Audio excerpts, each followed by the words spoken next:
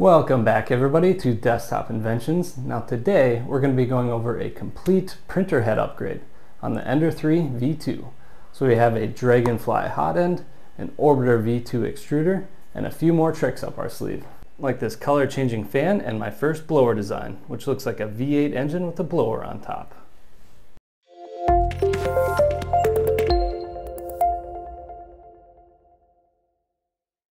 So a bit of backstory here. When I got this new hot end and extruder, I wanted to combine them with the Noctua fan to make an all-in-one printer head design. And unfortunately, looking on Thingiverse, I was unable to find such a thing.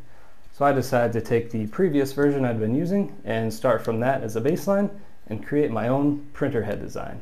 And this is my story. So here's the first version here, fresh off the printer. So let's get it depaneled and do some testing. And first we'll be doing the water cup test, and this is pretty simple. We just put the printer head over a cup of water and look for this little dimple to show the air path going across the nozzle. And now let's try this test on version 1, and we've got nothing, not even a dent. I concluded this was due to the vent opening being located too high in the nozzle, so I decided to adjust this for the next design. So here is version 2 assembled with the Dragonfly hot end and our color changing fan in the front here. So we're going to try the water cup test again and see if it can pass this time. And now we can clearly see the dent in the water cup, so we're making forward progress. And now with the Orbiter extruder assembled on top, let's see how much this whole thing weighs. About 270 grams. Next I was going to mount this onto the printer frame, but turns out there was some interference between the Orbiter extruder and the printing frame, so I'll have to redesign that and get that fixed for version 3. I think this one's going to work. So we're going to dismantle this and there's no turning back. We're going to get all this ripped apart and we're going to figure out how to make this work one way or another. So let's go.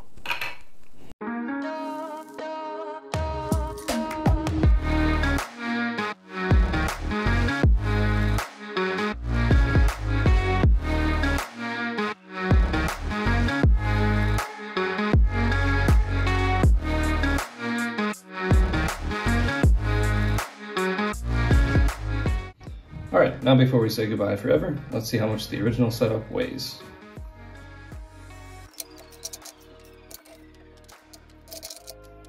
And now for the big stepper motor.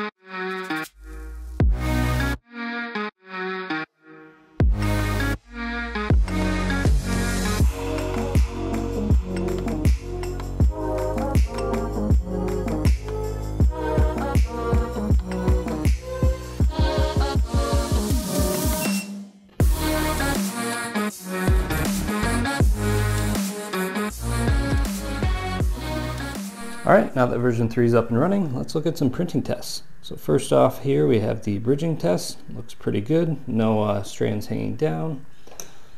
Next up we had the overhang test from 30 degrees to 75 degrees. This one's also looking pretty good. It is struggling a little bit past 60 degrees, so that gets a little bit shaky there. Not so bad.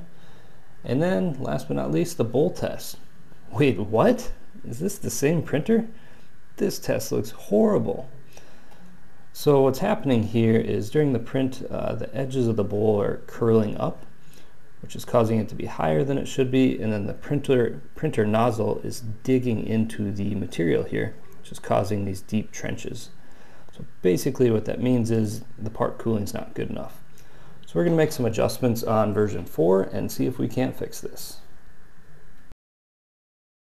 Alright, here's version 4. It's a little bit wider than the version 3, and we're going to try the Noctua 4020 fans this time and see if we can't pass the bowl test. So let's get it assembled. Alright, let's look at version 4 now in the bowl printing test. We can see at the rear of the part here, this part actually got a little bit smoother. We don't have as much trenches there like we did on this print. And then on the front side we have this big ugly eyesore here. That was actually due to the bottom of the print head here catching as it was printing. Overall, it's not great, so we're going to have to do a lot more work to improve this. So let's get on to version 5. And on version 5 here, we've adjusted the fan angle, which made the whole printing head wider, as you can see on the right side, but there is a much more straight shot from the fan to the outlet. Alright, it's a new day and we have a new printing head. This one is version 5, I believe, so version 4 was printing this one out. So hopefully we can increase the airflow and get more airflow past the nozzle, see if that solves our printing issue. Alright, let's look at version 5. So right away we can see this one broke taking off the printer. Those layer lines are obviously not very strong. We did fix this big issue, so the fan duct is not scraping on the part anymore, but we still do have severe curling on the part. So again, we're gonna have to redesign for version 6, and we'll make some changes to the fan duct and hopefully improve this. And here we are, version 5 printer head here, the V8 inspired with the nice supercharger on top there. It's actually printing out version 6 on the printer bed because the fan duct design is not good. Because of that, we have a little helper fan over here. It's trying to help the part cooling since the fan duct is not working so well. Version 6 update here. So in the previous version 5, we were pointing the fan duct right at the nozzle, and now in version 6, we're going to point the fan duct right below the nozzle, where the filament comes out. Alright, version 6 bowl test here. It's actually looking a lot better than version 5. You can see actually on the rear side of the part, this is looking a lot more smooth, still not great. And the front side is a bit worse. We still have this trenching going on, but significantly better than version 5. So the adjusted fan ducts has definitely helped things, but we'll have to take it to the next step to get even better. Let's compare version 6 and version 7 here. On version 7, I've opened up this fan duct a little bit more as compared to version 6. Let's look at version 7 bowl test here. Pretty similar to version 6, although the front of the part did get a little bit smoother. This trench here is a little bit better. Still have a little ways to go. So let's pull out some magic for version 8. Looking at the cross section of version 8 here, I did smooth out the fan ducts just a little bit more, but that's not the only change I made. Alright, version 7 and version 8 here. Let me demonstrate one issue I found with version 7. So when the fan is mounted here, we have a pretty steep wall here, and as the fan blows air in, it's pushing the air towards the rear of the nozzle. So the front of the nozzle is not getting good cooling. And I can demonstrate that with this piece of filament here. So if I stick this straight in, you can see from the top view, it is pushing that filament out to the rear there. And I think the same thing's happening with our airflow. And on version 8 here, I attempted to modify that. I made this front wall not nearly as steep, and then I opened up the bottom opening quite a bit. It's just a massive opening now. So we take this same piece of filament and we stick it in there. There's no pushing it to the front or back. It's pretty much a straight shot. So we're going to try that and see how that does. Now I can see here the test from version 7 and version 8. 8 has definitely got considerably better, especially on the rear side of the part. We've cleaned up almost everything there.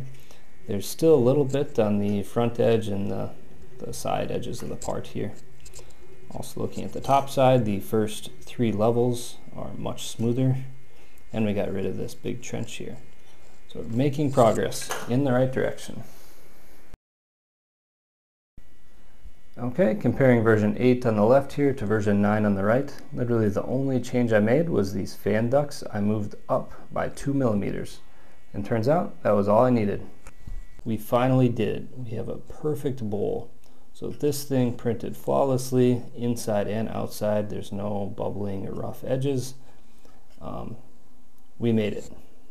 And since we got this figured out on the 4020 fan, I went and reran the test with the 4010 Noctua fan, and this part also looks really great.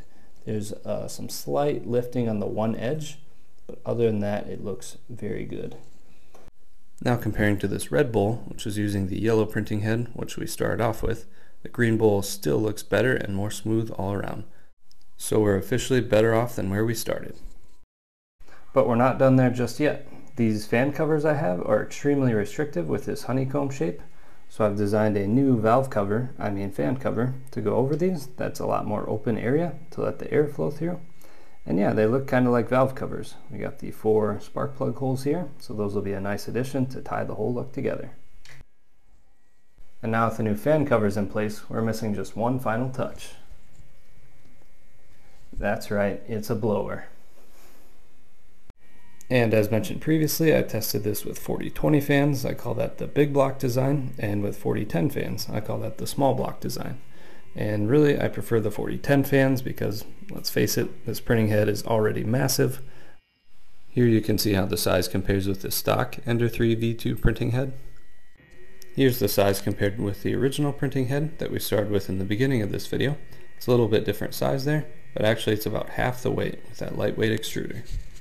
Since this printing head is so wide, I had to modify the X stop switch a little bit just to prevent the fans from interfering, and I lost maybe 5 millimeters on the left side of the build plate.